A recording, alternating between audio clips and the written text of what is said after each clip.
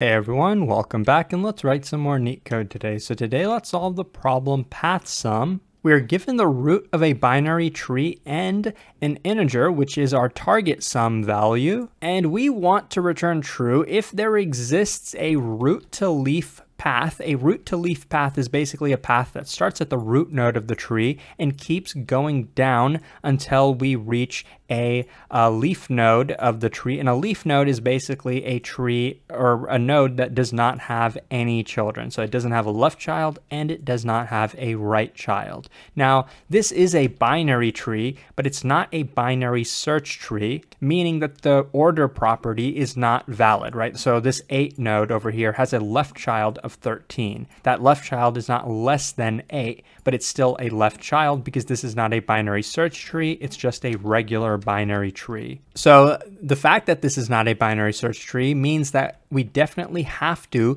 go through every single node of the tree. We basically have to look at every possible root to leaf path in the entire tree and see if any of those paths ends up totaling the target sum value. So just to kind of emulate what we're going to be doing, we're going to start at the root 5. So our sum so far is 5. We're going to go, let's just start at the left side. We could go right, but let's go left first because it's kind of natural. Then we get a 4. This is not a leaf node yet, so we keep going. Our total so far is 9. We're going to go left again. We are at 11. Now our total so far is 20.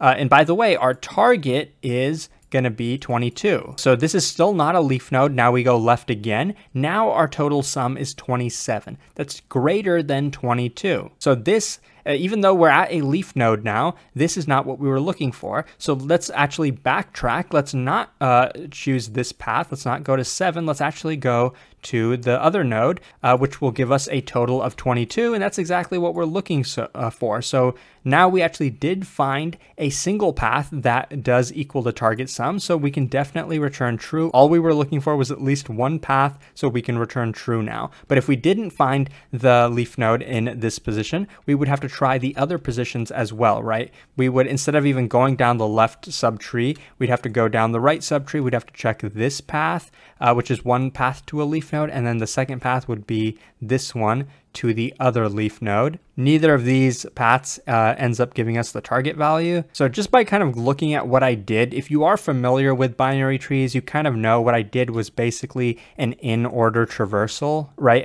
In-order traversal and in-order DFS, depth first search, right? And the easiest way to code this up is usually to do it recursively. So we can do exactly that. It's a very simple DFS problem. The only thing is we'll have to maintaining our current sum value, right? We'll have to keep track of sum total and then continuously check if that total is equal to the target sum, but we'll only be checking that when we actually reach one of the leaf node in our tree. And we can check that by making sure that none of these nodes have any children, right? No left child and no right child. So with that in mind, we have enough information to actually code this up. Now let's code it up. We're actually going to be creating a helper function. We're going to call it DFS, and we're going to define it inside of our outer function.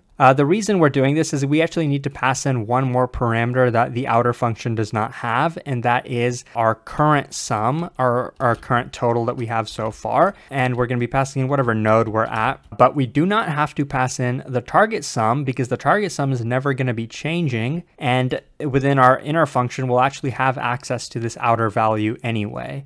So one thing we're going to do is start with the base case. We actually could be given an empty tree in this case. And based on one of the example cases that they gave us, if we ever have an empty tree, we have to return false anyway. Even if the target sum was 0, we still have to return false because there technically does not exist any root to leaf paths. But if the node is not null, then we can take the value from that node and add it to our current sum that we're keeping track of. And that's pretty easy to do. And the first thing we should check is now intuitively, maybe we found the result, but how do we know if we did? Well, we have to make sure that this node is a leaf node. So basically, if not node.left and not node.right, so basically it doesn't have any children. And the last thing we're checking is, does the current sum equal the target sum? But we actually don't have to check this in a condition because we can actually do it just like this. If this is a leaf node,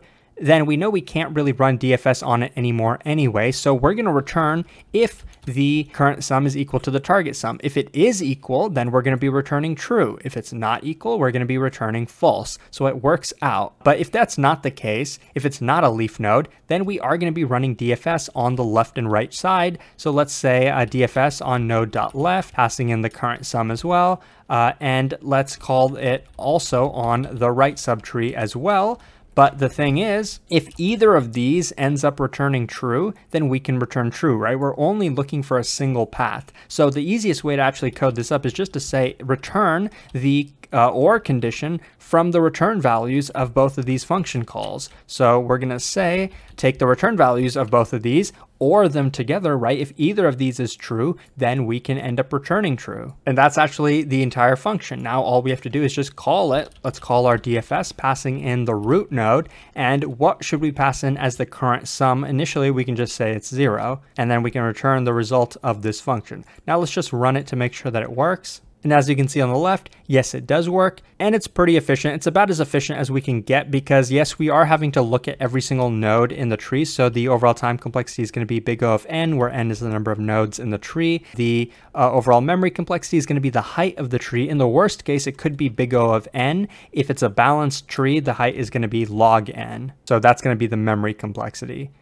from our recursive call stack. So I really hope that this was helpful. If it was, please like and subscribe. It really supports the channel a lot. Consider checking out my Patreon where you can further support the channel, and hopefully I'll see you pretty soon. Thanks for watching.